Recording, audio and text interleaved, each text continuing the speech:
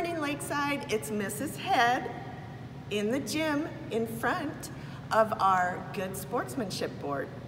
Today is Wednesday, August 26th, and we have two birthdays to celebrate. The first is in 4A, and it is John Lenz. The second is in 5C, Advik Banerjee. I hope that today you virtually have a great day.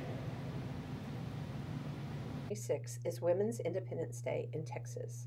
Women's Independence Day commemorates the ratification in 1920 of the 19th Amendment to the United States Constitution. This amendment guarantees women the right to vote. From the founding of the United States, women were almost universally excluded from voting. In July 1848, reformers Elizabeth Cady Stanton and Lucretia Mott and Susan B. Anthony organized the first Women's Right Convention at Seneca Falls, New York. The drive for women's suffrage gained strength after the passage of the 15th Amendment to the Constitution, which gave the vote to African American men but not to any women.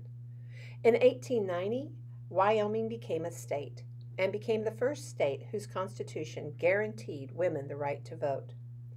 Over the next decade, several other states, all in the western part of the country, joined Wyoming. However, it would take the passage of an amendment to the Constitution to guarantee this right across the land. On August 26, 1920, the 19th Amendment was certified by the U.S. Secretary of State, and finally women achieved the long-sought right to vote throughout the United States.